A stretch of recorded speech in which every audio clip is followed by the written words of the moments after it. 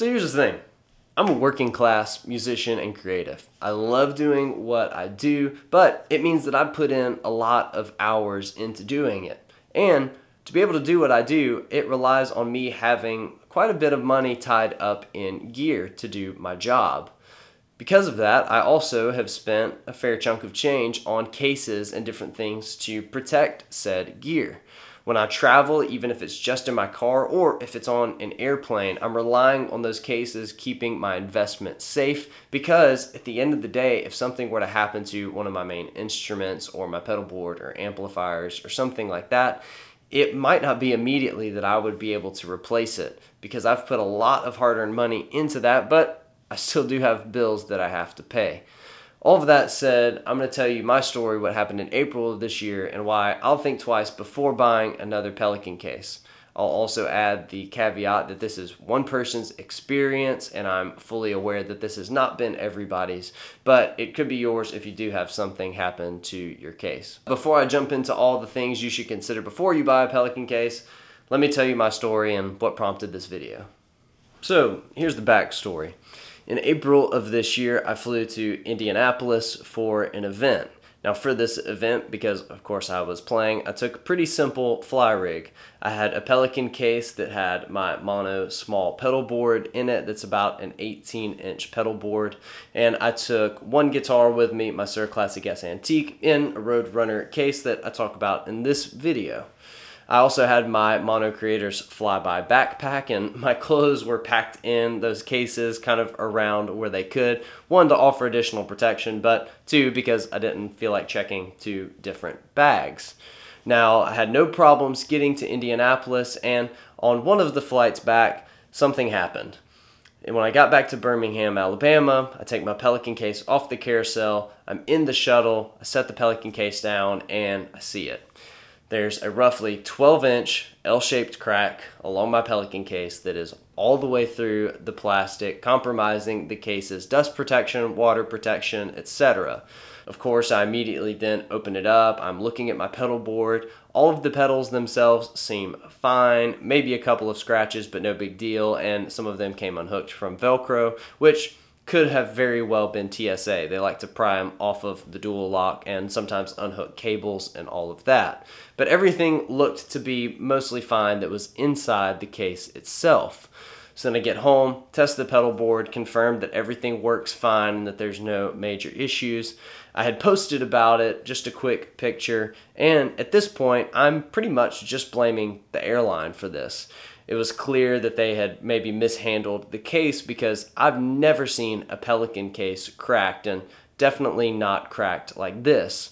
However, upon closer inspection of the case, I see that there's hardly an impact mark, and this is the first time I've ever flown with this case, so it hasn't been used and abused, but somehow we have a huge crack down the side of it.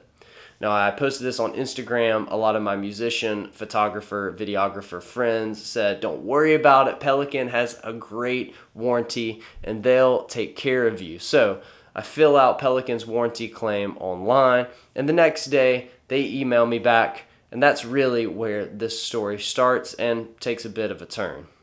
So when I filled out the warranty claim, I attached pictures of the case, talked about what happened, and then had to have a $15 hold put on my card. Now, no big deal. Again, I had been reassured by literally dozens of people in my DMs just that day that Pelican was great, their warranty was awesome, and that they would take care of the case. Keep in mind that I also had to go back to the airport, file this with the airline within 24 hours of landing, and again, at this point, I'm blaming the airline. Clearly they mishandled the case, and that's the reason that it's broken. So this video goes bigger than point of fault in my case alone. But I feel that out with Pelican. The next day they email me and they tell me that my case is not going to be covered under the warranty. I was kind of bummed because so many people had raved about their warranty, but I also realized that I hadn't read the warranty myself. So I go and I read the warranty, and this is what I found.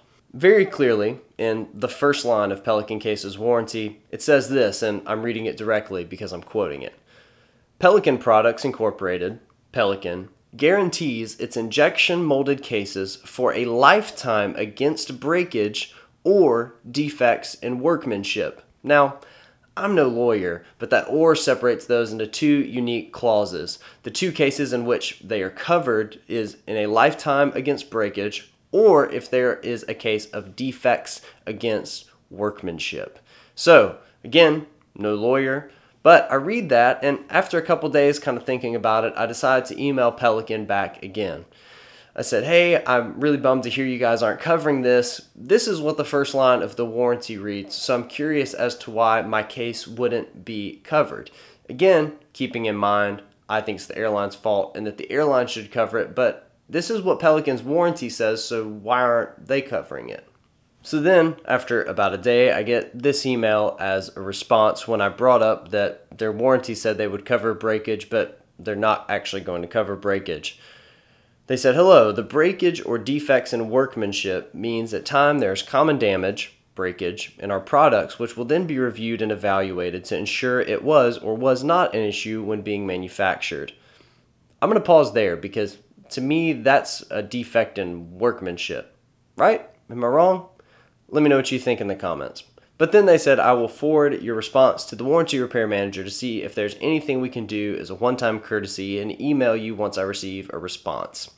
So at this point, I was like, okay, this seems a little suspicious, but at least they're attempting to do something or saying that they're going to forward it up to see if there is something they can do as a one-time courtesy. I then get an email back the next day saying that they can't do anything about it, that they're very sorry for any inconvenience. So then I decide I'm going to read the warranty in detail.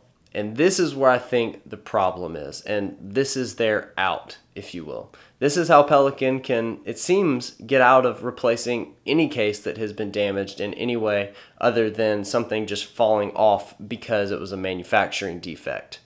So here's where Pelican gets out of it. In the first line, again, I'll read it again.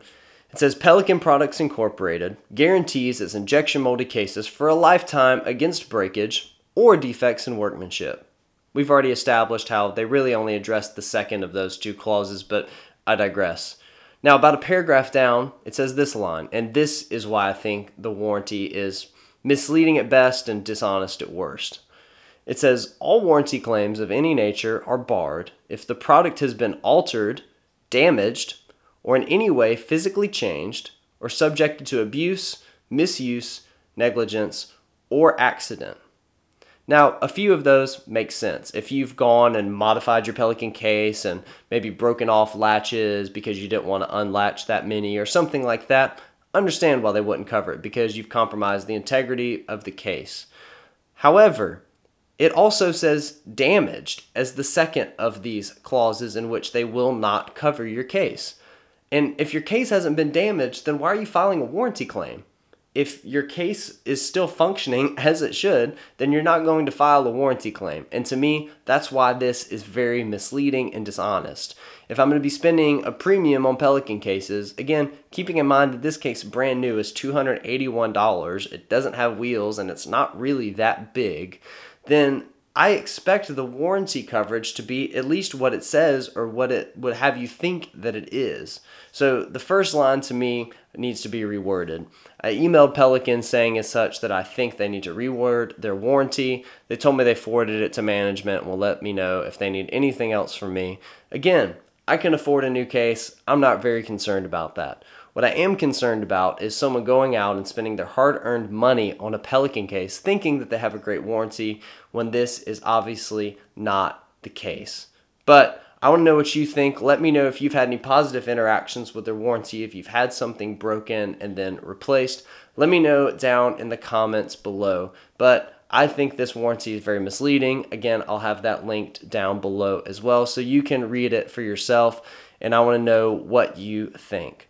Sorry if this seemed a little negative. I think this is really important because I want to put my money into a company that I can trust, and as of right now, I don't really feel like Pelican is that company. So, like and subscribe if you haven't already. Share with others that you think would find this information helpful. And until the next video, I'll have a couple of my favorites linked over here for you to watch. But that's all for this one, and I'll see you guys in the next one.